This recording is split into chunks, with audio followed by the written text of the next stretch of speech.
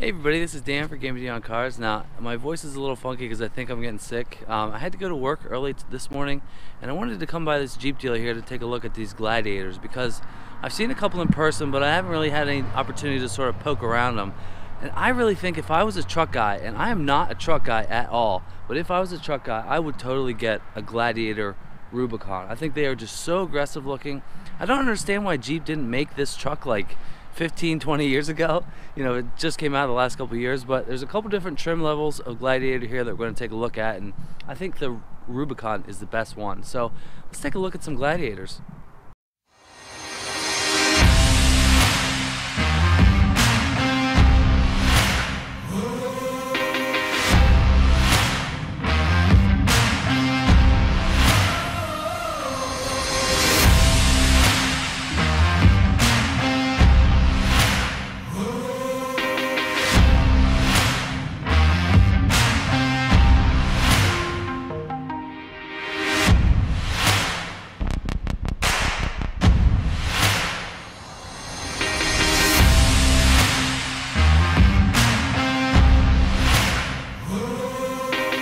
Now it's like 25 degrees here in Mechanicsburg on a Sunday, and this right here, this truck is the base model, I'll say. I don't know what the trim is called. I just know that it's the base model because it has the smaller tires and doesn't have as much, you know, fancy stuff as this one. Now this one right here is this white Rubicon.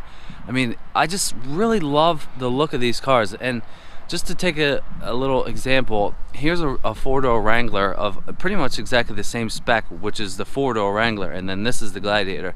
So this is the money shot right here. Now they have a 5-foot bed, which is not the biggest bed for a truck right here, as you can see.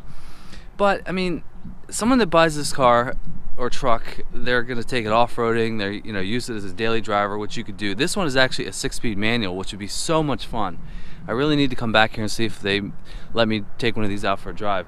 But there's the four-door Wrangler Rubicon. The tires look so nice and aggressive. You know, this car has such unbelievable off-road chops, but it just would be even more fun with the bed, and you could obviously take the roof off and everything. But I'm really liking this white. You got a backup camera right there. Your winches there are red. I just think it looks pretty cool. It's kind of cool to see how the lights sort of stick out of the bed there. Yeah, this one sort of has some smaller wheels, which I think I like the look of these better. Those wheels right there. But I just think this Gladiator is pretty cool. Now over here, this one is not a Rubicon. I think this is a base model one, but it has the huge tires. I mean, just look how big they are. I mean, if you're buying a Gladiator or a Wrangler, odds are you're probably going to take it off-roading. And here in Central PA, there's lots of places to go off-roading, but I'm really digging this white one with the soft roof. Now, when I was in college, my buddy Steve had a 2-door Wrangler, and we took that thing on the highway with the soft top, and I was like, get me out of here. This is like the worst.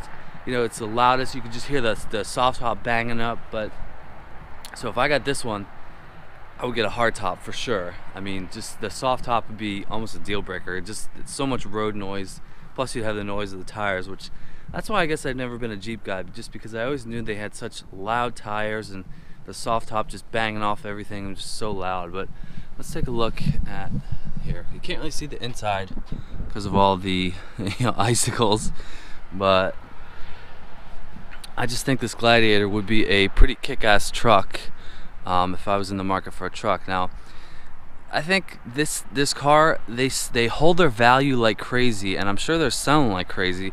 I mean, they are not cheap. There was a first edition one that was like $62,000 for this, which I think is a lot of money for a truck like this, but they hold their value very well.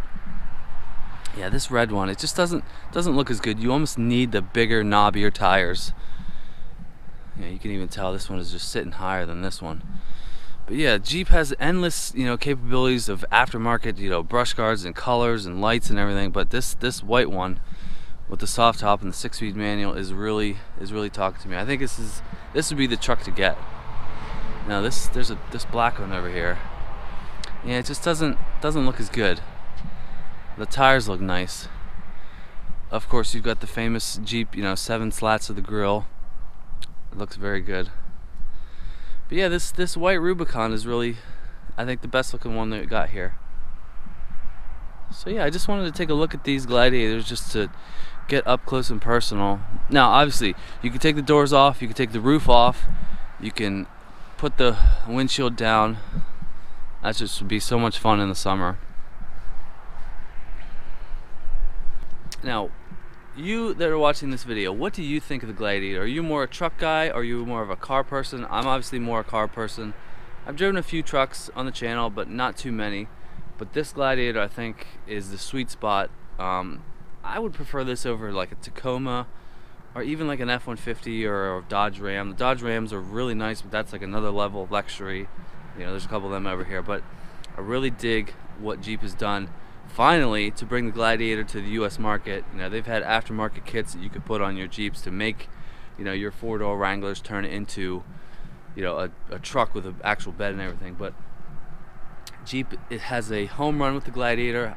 If I was a truck guy, I would totally buy one. So leave me a comment below, let me know what you would think. I'm getting cold. I'm gonna get some beauty shots of this Gladiator, and then we're gonna go home and watch some Steelers today. So leave me a comment below, hit that subscribe button.